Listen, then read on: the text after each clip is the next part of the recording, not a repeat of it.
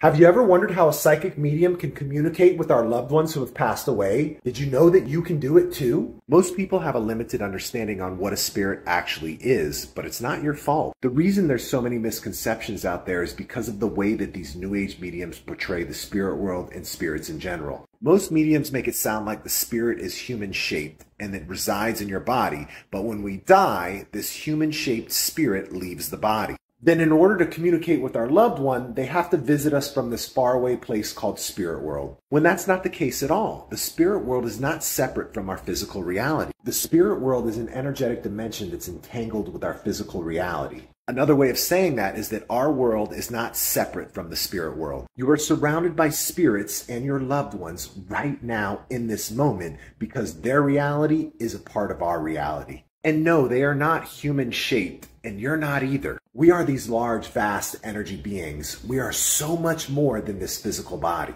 We are omnipresent beings that exist everywhere, all dimensions, all planes of existence. We just have a portion of our energy currently focused in this physical body. And when we die, it's not this human-shaped energy that leaves our body. What happens is the portion of the energy that's in our physical body withdraws back into the spiritual realms. One of the most powerful exercises we do in my mentorship program is we follow our energy outside of our body. Whenever you do that for the first time, you recognize your true power. You see your authentic self and all of who you truly are. Let me know if you're interested in me doing a video on the exercise that I do with my students.